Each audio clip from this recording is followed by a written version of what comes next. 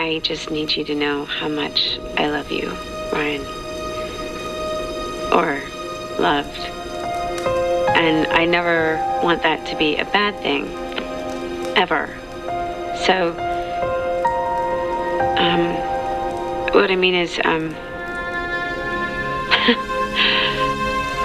wow, this is harder than I thought, but I'm gonna get through it. I want you to be happy, Ryan, with or without me. And I know it would be hard, you know, to get through. Well, it better be hard, but eventually you would move on. It's true, and I want that for you. To love and to be loved, and to have someone that gets you, like I do. Like I said, you know, I hope you're never watching this because I feel like a complete dork making it, but if you do, I love you. Be happy. Very happy. Okay.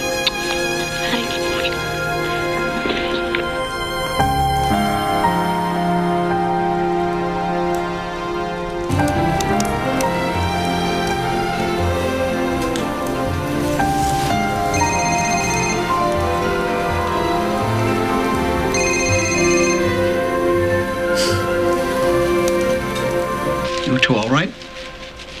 Can I get you anything else? No, I think we're fine. Thanks.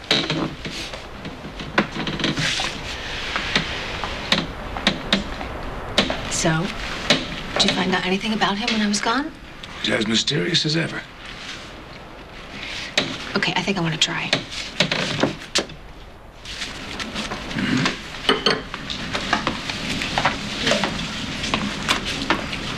Brother Clarence, I can't thank you enough for taking us in. The church is like a little safe harbor. I know you folks would like to be home, but I really find you delightful company. Thank you. You are my Christmas wish come true. Do you have a Christmas wish? Well, if I could wish for anything, it's been kind of a rough year for us. So if I had a special magic Christmas wand, I would try to erase all the suffering Zach has gone through.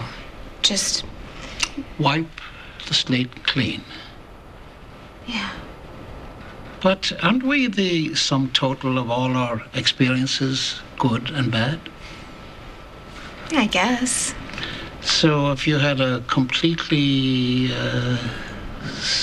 new beginning, wouldn't you wipe out things you love and things that people love about you?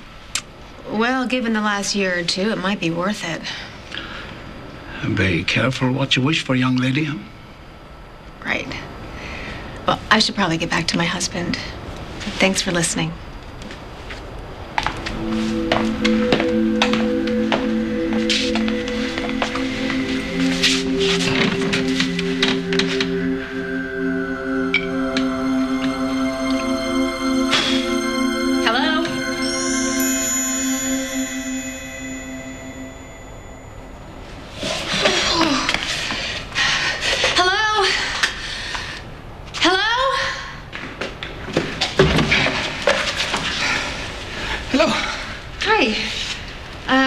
Who are you?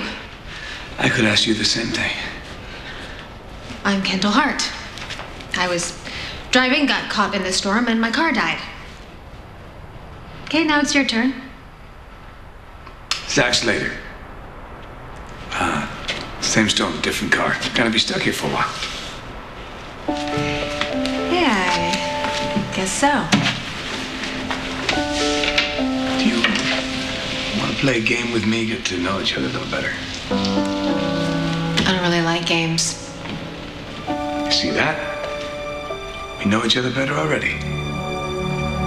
Boy, the kids always get it way too early on Christmas to suit me. Oh, you said it. That's why I always stick them on the stockings first. That buys me a couple of extra minutes in the stockings. The stockings. Don't you have the Nah, I don't have the Did you stockings. put candy? No. Well, oh, my Lord, what happened to you? I lost control. I'm not supposed to do that, but I guess that's what I did. No, Jade did not lose control. David took control, the way he always does. What's wrong with my wife? What's with that reaction? She's really that protective of him? She can't see through his... I mean... Hey, just listen to me, all right? You're forgetting where she comes from. She grew up with a Janet from another planet as a mother, okay? The only woman in the world could rack up a body count with one hand and reel Amanda in to defend her with another. All David is doing is plucking the same heartstrings. So I lose no matter what, that's what you're saying. Thank you for sticking up for me back there. But you didn't have to come home with me, though. I know. Well, I told you that you should spend the holiday with Jake and Trevor at your place. It's all right, Amanda, go. I understand. I've been really on the fence about keeping Trevor from you, especially after I realized this is your last chance to ever spend a Christmas with him. I mean, next year... So let me guess, you didn't want to push the issue with Jake, so you stayed away? Amanda, I am so sorry. You're stuck in the middle again. You're always in the middle. So. Hello? Can you talk? No, I'm sorry, but I'm not on call anymore. You need to get up here to see your patient. Things are changing fast. The numbers are off the charts. You need to be here, and I mean now. Well, there's really nothing I can do at the moment. It's not about what you're doing. It's about what the patient is doing. You're not going to believe this. It's a miracle.